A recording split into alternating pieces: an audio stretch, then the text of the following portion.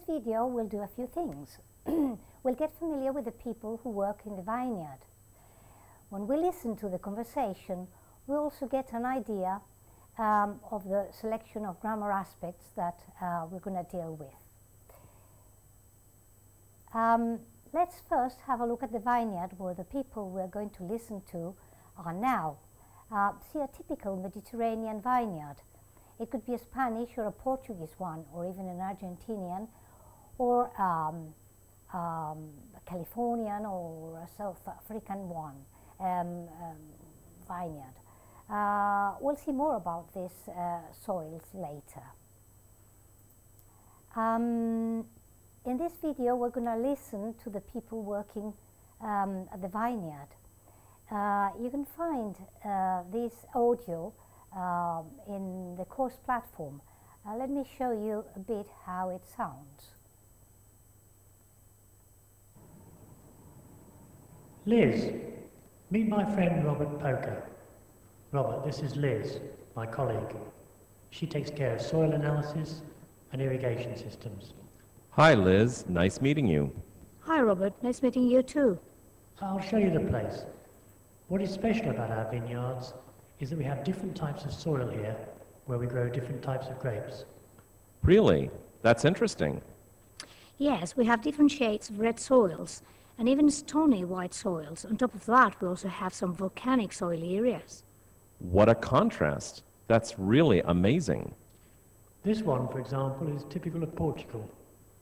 Well, that one is much more like south of France. And what do you have in the red soils? Well, we mostly grow Grenache here.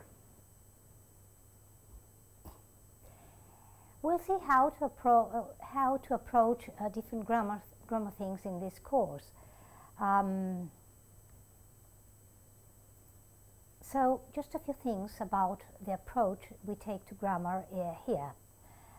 We understand that communicating difficult or complex ideas or sensory perceptions is not an easy thing. But we use grammar to help us, because ideas are put into words in English in a prefixed way. If we learn this basic word order, things will be easier. That is why word order is for. Word order in English is much more fixed than it is in other languages, such as Spanish, for example. On the other hand, sensory perceptions are communicating using things like adjectives and metaphors.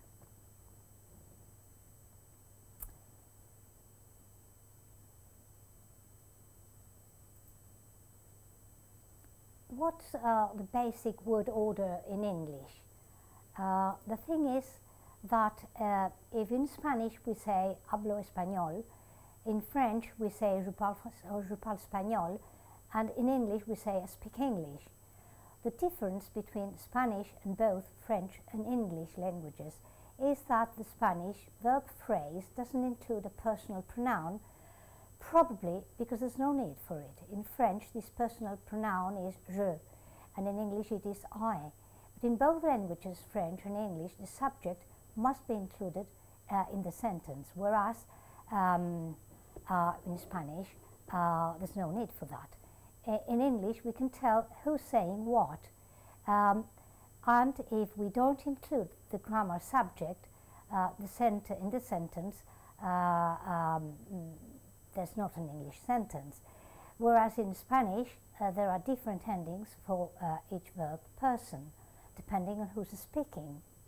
That is, in Spanish the subject is marked by the final letters of the verb.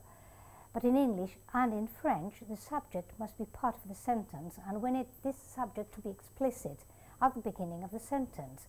So the basic word order of different parts of speech in English is S, V, I, O, and D, O. If we change that into S, V, D, O, or I, D, O, the result is that we emphasize the fact that it is to him and not to my cousin, for example, or my friend, the person I sold my grapes to. So there's a big difference between I sold him my best grapes, which is not a non-emphatic sentence, or I sold my best grapes to him, which is a little bit emphatic. Just very briefly, because I'm sure that you all know this, and note that the S ending in the affirmative sentences, such as, for example, she plays football now, or in negative sentences, such as she doesn't play football anymore, or in the interrogative sentences, where the word does goes in front of the sentence, does she play football? It's just a brief review, I'm sure you all know that, but it's good to revise this thing. In this module, we've learned a few things. We have revised how to organize the different parts of the English affirmative sentences, and I've made a note of the position of the different parts of speech in an affirmative sentences. For example, in the sentence, Anne plays football now, Anne is the subject of the sentence, it goes first, and then the verb, and then the direct object. Note the change in the interrogative and negative versions of the sentence. Does Anne play football now is the interrogative version. And let's have a look at the reference. The reference, again, are the course book, the Language of Wines, an English course, and the codification of meaning in English, which deals with how to handle emphasis, for example, among many other things. And this is all. Thanks for watching.